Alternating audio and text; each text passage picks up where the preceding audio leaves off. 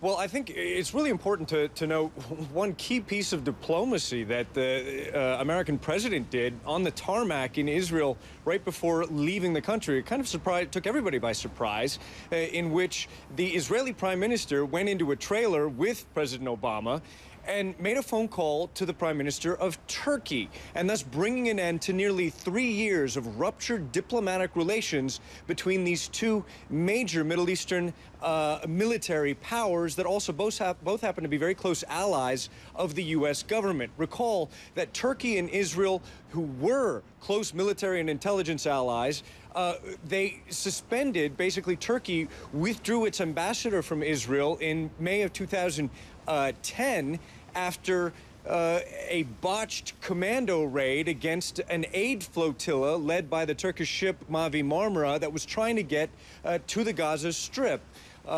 8 Turks and 1 American-Turkish dual national citizen were killed by Israeli commandos who raided that ship under cover of darkness. The dispute between Turkey and Israel really escalated, the Turks demanding an apology and also compensation to the families of the victims.